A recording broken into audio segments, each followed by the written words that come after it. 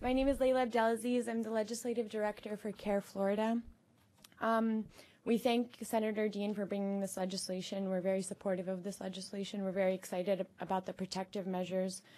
Everyone would acknowledge that the use of confidential informants by law enforcement is important to our legal system and helps solve crimes. Preliminary research indicates that up to 80% of drug cases in our nation are based on information provided by confidential informants. Informants are indeed a cornerstone of drug enforcement.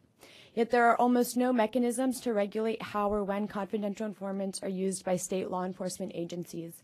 This lack of oversight and training not only leads to wrongful convictions, but as we have unfortunately experienced in our state, the death of confidential informants who are placed in extremely dangerous situations as a result of their involvement with law enforcement agencies.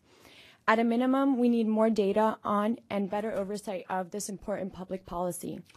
Alexandra Nadapov, professor of law at Loyola, who is acknowledged as one of the nation's leading policy experts on confidential informants, has said that it is an absolute priority to start collecting aggregate data on the use of confidential informants on the state and local as well as federal level.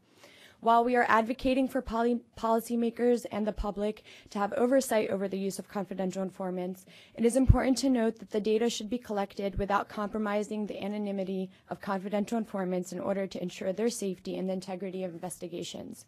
Since Rachel's Law was passed in 2009, at least 2 other confidential informants have been killed in Florida because of their involvement with law enforcement agencies as informants. It is imperative that we enact laws that seek to ensure protective measures for confidential informants that are at risk for harm as a result of their service. It is also important to support procedures that would train law enforcement officers to assess who is fit to be a confidential informant and when a confidential informant is imperative to an investigation.